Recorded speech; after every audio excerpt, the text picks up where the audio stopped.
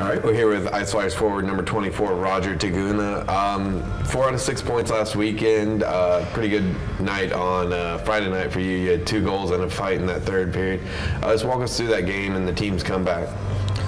You know, we were battling the first 2 periods there. You know, we couldn't really get anything going like we wanted to. So, you know, I got the start in the third, and I know Sicard on their team was a very willing guy to go, and we were talking a bit for the whole game, and we decided it would be a good time to fight, and so we did that, and then just so happened to get a few breaks after the fight, and was able to find the back of the net. So you know, we were definitely happy to get that win.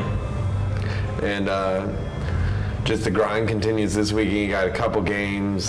Faced Roanoke for the first time on Sunday, and you'll be facing them again here on Friday and Saturday. What did you guys take from that first game on Sunday that you're going to apply to this weekend? We just got to work hard, you know. We've had a few days off here from the 3-3, but we went right back to work, and we got to continue to keep the ball rolling here, and hopefully get 2 wins. All right, thank you.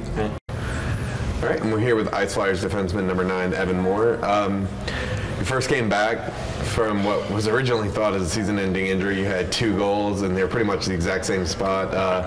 Were you just trying to throw it on net, or did you see something you liked? Yeah, no, that's my first thought, is just to get it through, don't get it blocked, get it on net, and I mean, yeah, I saw sort of an opening, so again, just try to throw it on net, and you know, you never know what will happen. And then that game was against Roanoke, and this weekend you face them again. What did the team take out Sunday's game that they're going to apply to this weekend?